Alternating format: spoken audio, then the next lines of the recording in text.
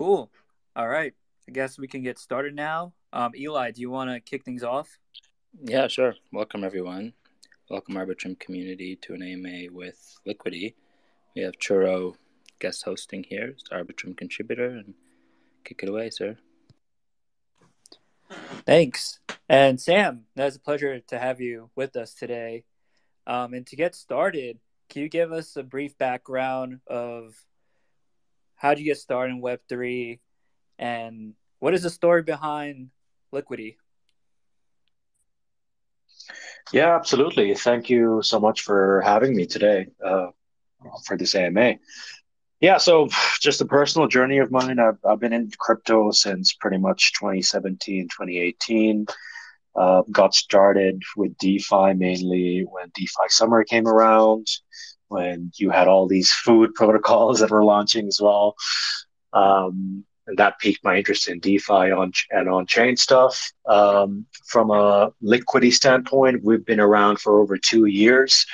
We are, in terms of TVL on Ethereum, we're number 13 by TVL. We have over $750 million worth of TVL in our protocol. And we as a team are pretty much decentralization maxis in every sense of the word. We're also, in a way, Ethereum maxis, I would say, in that front.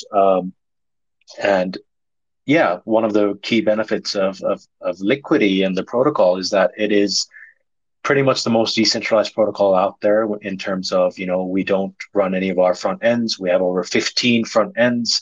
Our protocol is completely immutable as well, in the sense that, we don't have an admin key. No one can change anything for the protocol itself. So whatever you see on chain, on mainnet is what it is. And we also have LUSD, the stablecoin that is the most trustless stablecoin in crypto, in the sense that it is completely over collateralized only by Ether, the asset, and nothing else. So no exposure to centralized stablecoins and whatnot. So it makes it a pretty desirable stablecoin for a lot of people to hold. And it's also the reason why we are here today, to talk a little bit more about LUSD on Arbitrum and what people can do with LUSD and Arbitrum as well. Yeah, as a fellow ETH maxi, I love the concept of like decentralization for a protocol. So I'm a huge supporter of that too, on my end. And can you give us an overview of what users can do on Liquity? Like, what are some of the core features people can do on there? Absolutely. So Liquity, first of all, is a decentralized borrowing protocol that allows you to draw 0% interest loans against your Ether. So the only collateral type that we accept on mainnet is Ether. If you deposit, say, 50, 100 Ether, whatever, you can borrow LUSD against that. One of the core benefits of Liquity, along with it being immutable and unstoppable, is the fact that you can borrow at a collateral ratio of only 110% over collateral. So that is better than some of the competitors in the space like MakerDAO or Aave, in the sense that we're a bit more capital efficient. We are also governance free, as I mentioned, since the protocol is unstoppable and immutable. There is no governance at all. When we deployed the protocol 2 years ago, that was the final state of the protocol itself. So that is it's managed by code, let's say. And also one of the beauties of that is that, you have a protocol that is very predictable and also censorship resistant. So as you may have all experienced with the USDC debacle of a couple of, I think, months ago now, you obviously saw USDC depeg. You also saw some of the other stable coins in the space like DAI and Frax, who have a lot of their collateral being backed by USDC depeg as well. Those were concerns that were raised. And, obviously people, it's always in moments like that when people realize that, okay, decentralization does matter. It is important, to have something that is backed by trustless collateral. And that is one of the beauties of Liquity, the protocol, and the stablecoin, in the sense that it's completely immutable, and that the collateral that is backing LUSD is only Ether. So when that depeg did happen, LUSD barely depegged, maybe it depegged for like an hour or two, just because of the panic of people, I guess. But then within that time frame, within a few hours, it was back to being at $1. So I think it also that kind of showed the confidence of people of it showed two things. First of all, the confidence of people to move into LUSD because of not not wanting to hold a stable coin that is backed by centralized collateral. It also showed like the resiliency that LUSD has as a stable coin. Yeah, those events that occurred was actually it was pretty scary for people that had exposure to those stable coins because people weren't sure what was going to happen. So it's great to hear that you guys have some sort of mechanism for the stable coin to be backed by, Ethereum, for example. So that's really interesting. And for those in the audience, what is the importance of a stable coin being backed by something? Maybe you could touch a little bit on that front for those that don't understand much about the technical aspects of stable coins in general. Yeah, absolutely. So it's so when you think about stable coins, you got to think about three things, right? The first is scalability. How large can a stable coin grow?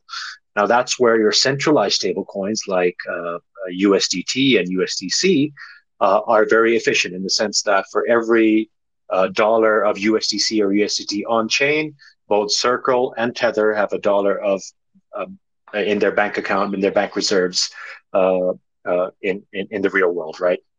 And in that sense, it can be quite scalable, but where they miss out on is on the decentralization aspect of it. How resilient and censorship resistant is USDC and USDT? On that front, it's not as much, right? Because obviously, with what happened with the Silicon Valley situation, where US Circle had a few of their USDC reserves in a bank account, that caused panic amongst people. And even preceding that, when this Tornado Cash situation happened, where Circle was able to freeze the contract where USDC was stored within Tornado Cash. So, on that side of things, it's not the most resilient. Another thing that people need to think about when choosing a stablecoin is that, okay, what is the collateral that is backing that particular stablecoin? Now, a common example of decentralized stablecoins in the space are DAI and Frax. Let's give an example for DAI. For example, DAI has around 40%, I believe, of the collateral that is backing DAI is USDC, or different forms of USDC, be it an LP or whatever as well.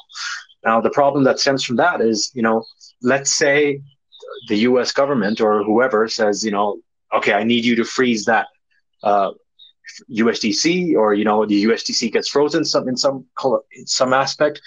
DAI's 40% of DAI's value is essentially frozen in that sense. So it's not really one-to-one backed in that sense, right? So those situations could occur, and with the Silicon Valley situation, that was a fear that people had with USDC being in the Silicon Valley account. People were scared that that could cause a cascading effect with Frax and DAI as well. And also us in crypto, we have been a bit traumatized by events with UST and Luna and stuff as well. So it obviously added to the panic as well. So that's where LUSD is, really shines. LUSD, another stablecoin that I would like to mention, is RAI as well, where we really shine is the fact that, we don't have a centralized entity, or we don't have centralized collateral that is backing LUSD. The only thing that is backing LUSD is Ether. And currently in the Liquity protocol, there is over a collateral ratio of over 270%, meaning that for every LUSD that is out there, there is $2.70 of Ether that is backing it, right? And Ether cannot be frozen, cannot be seized.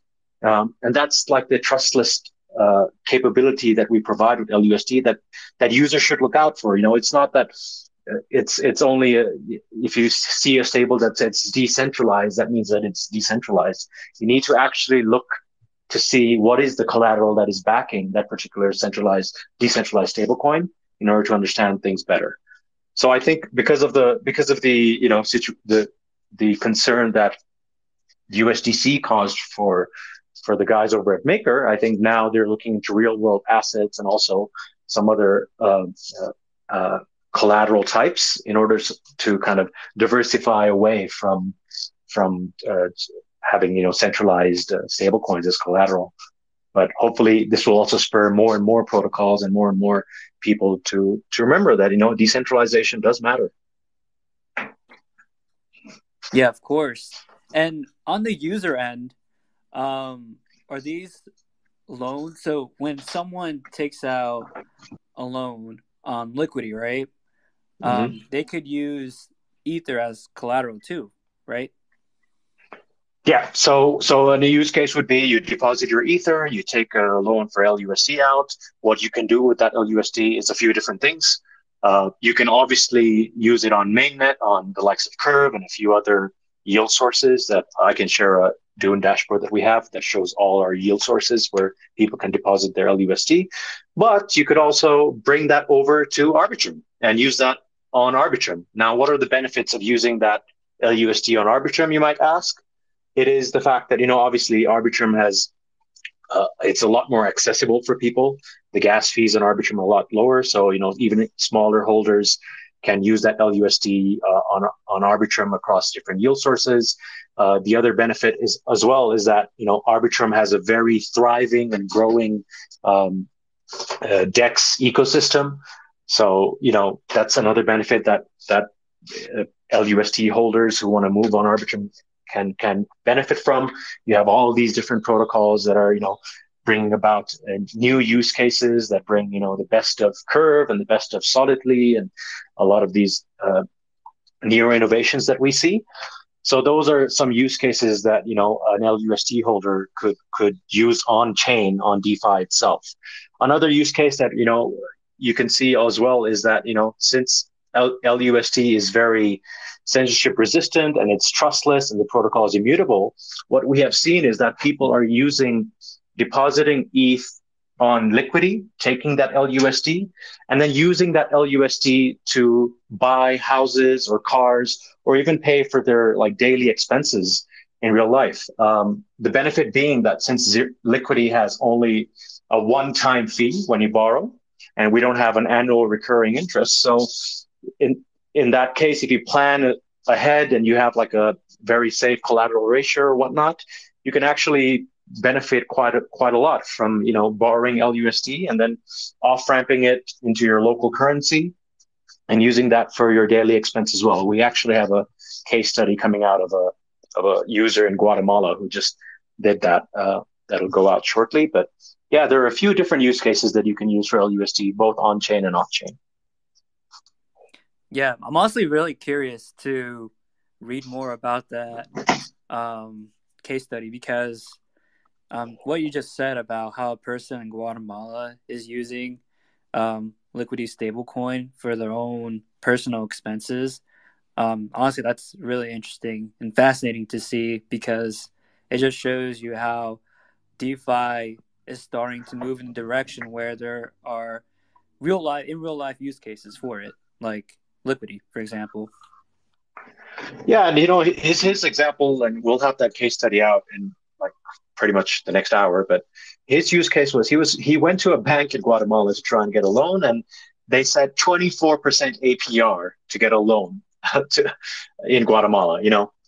And that's Liquidity is one thing, but also DeFi.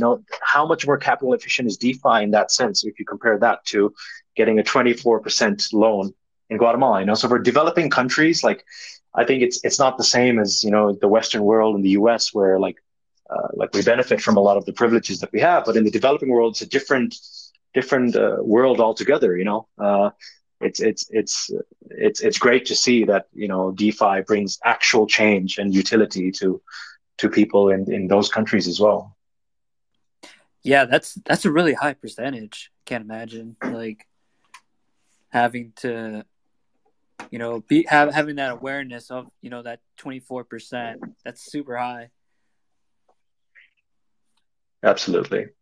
Yeah, and in terms of, so you guys have the stablecoin LUSD, right? And you guys also have the Liquity token. So I'm wondering, in terms of use cases, what are some of the use cases for that token? Yeah, absolutely. Great question. So LQTY is essentially the secondary token issued by the Liquidity protocol. What it captures is the fee revenue that is generated by the system. So essentially, if you were to stake LQTY on mainnet itself, you would, every time someone were to borrow from the Liquidity protocol, you get that revenue, and you also get what are called redemptions. Every time someone were to redeem their LUST for ETH, you would get ETH as a reward for staking as well. However, we also have Liquidity LQTY, the token, now on Arbitrum. And on Arbitrum, there are actually multiple places where you can earn yield for providing liquidity. So you could, some names that I want to kind of drop so that people can know more about it is, there is an LQTY ETH pool on Camelot. There is also an LQTY ETH pool on Ramses. And the APRs here obviously are vary, but they're on the double digit side. So if you would like to, deposit LQTY on some of these protocols and earn yield on either their native token or on whatever they have as a reward, you could definitely do that as well. But for now, there are multiple use cases. One is just taking on layer one itself, where you earn yield on, we call it real yield because it's essentially yield uh, on borrowing issuance, which is paid out in LUSD, and redemptions, which is paid out in ETH. But if you'd like to earn more and take a little bit, to go on to like Arbitrum to kind of save up on gas fees and whatnot as well, then you can definitely do that with the likes of Camelot, with the likes of Ramses, and with the likes of Solid Lizard as well. Yeah, that's amazing. And I know you just mentioned real yield for a second. I have a question about that. Well, what do you mean by real yield? I know because I've seen that word being thrown around a lot in the DeFi ecosystem, where products are saying, "Oh, we offer real yield," but what is the definition of that? And what does that mean for users that are trying to get some real yield? So real yield for me is a yield that is not paid out in inflationary tokens and in the form of either a stable coin or ETH. So that is what I mean. In my world, it's essentially anything that does not have inflationary rewards and also has either a stable coin or Ether or even BTC, let's say, if that's the kind of the yield source or the yield that you're getting back. And it also, in my opinion, it also comes down to, where that yield is coming from, right? So with LQTY staking on mainnet, the yield is purely from the borrowing volume. So the more borrowing that the Liquidity protocol has, that is what the stakers receive as LUSD because of the one-time borrow fee that we have. And we also get it from redemptions, which is essentially whenever people redeem their ETH for LUSD, that ETH goes towards LQTY stakers. So the yield that you get is pretty much, actual revenue driving use cases that you see from the protocol itself. So in my world, real yield essentially means, okay, what is driving revenue for the protocol? And also, yield in non-inflationary tokens. Yeah, that's interesting because yeah, like you said, it's really important to have that economic system in place where users are aware that where these like revenue is coming from, where they're receiving the yield from. So that's like really important to have, especially like in the DeFi ecosystem because I know like in DeFi summer you had all of these protocols like having like 1,000 APY. I've seen that before, and those times were pretty insane too. but yeah, no, that I'm like really interested into real yield. I feel like it's an interesting concept and it's important to have because you want to ensure that you have the same, like you have a good system in place where people know where the revenue is coming from. So that's cool. And do you guys have anything planned on the roadmap for this year? Yeah, of course. I mean, it's always from the main protocol side of things, it's immutable and we can't make any changes to the protocol itself. But that does not mean that, we can try and growing more use cases for LUSD and LQTY. And one of the things that we have focused on for the last 5, 6 months is really trying to grow liquidity and use cases for LUSD and LQTY holders on layer twos. So on Arbitrum, obviously, right now, you can earn yield on LUSD across uh, 5 to 6 protocols where you can deposit LUSD and you can earn yield as a liquidity provider. The same goes for LQTY as well. But what we're excited for in the coming weeks and months is the fact that now we have a Chainlink Oracle on Arbitrum. And one of the cool things about that is now it provides a whole different use case for LUSD, right? The one being that LUSD can now be used in borrowing and lending protocols on Arbitrum. So your Radiance, your Aves, your whoever else is a borrowing lending protocol on Arbitrum, they could have LUSD as a collateral asset, or it could be a place where you could borrow LUSD as well to use that to farm in different yield farms on Arbitrum. And the other use case that we see is because of the Chainlink Oracle, we can now also get LUSD involved in more like sophisticated use cases in DeFi. So what do I mean by that?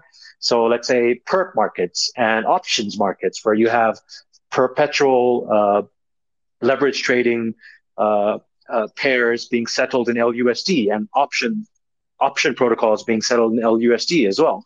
So those are some like use cases that with the recent Chainlink Oracle that we're going to try to explore more and more.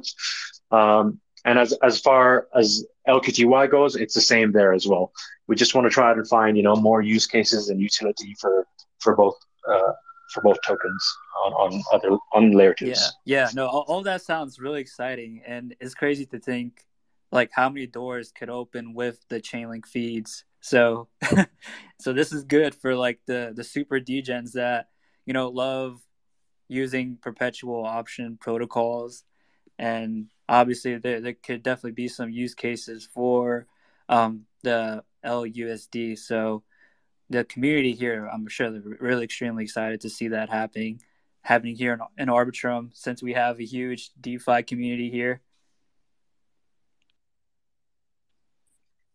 Yeah, absolutely. I mean, you guys with on Arbitrum, you have GMX being like the pretty much the king of the perpetual leverage trading space, and on the option side of things as well. I know you've got obviously Dopex and a few others like I believe Lyra and a few others too, right? So it's definitely I think Arbitrum has always been the home of degens in my opinion. So I'm sure they'll appreciate if LUSD were to get integrated with some of these protocols. Yeah, and in terms of like on the community side of things, do you guys have anything planned for the community in terms of like events?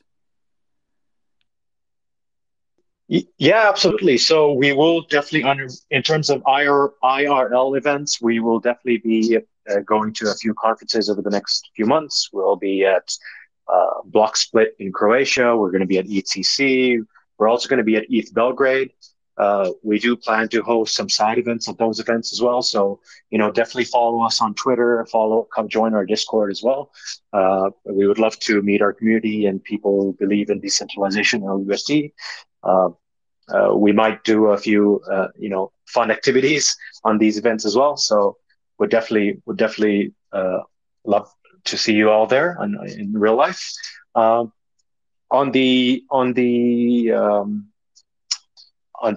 online side of things in the DeFi world, I guess we're very thankful for the Arbitrum Foundation to have given us some allocation for for the chain itself. So we're still thinking about that as to how we use that to kind of benefit the community the most. So, right now we're still in the thinking phase as to how we go about it.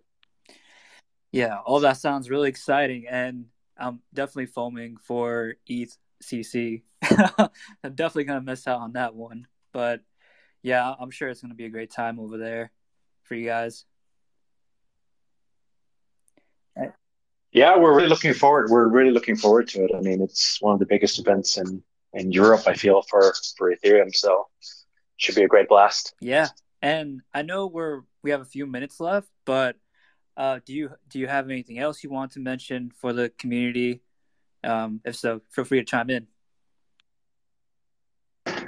Yeah, so I guess as I mentioned earlier, we do have a Dune dashboard that highlights pretty much all the different places that you can earn yield on both LQTY and LUSD.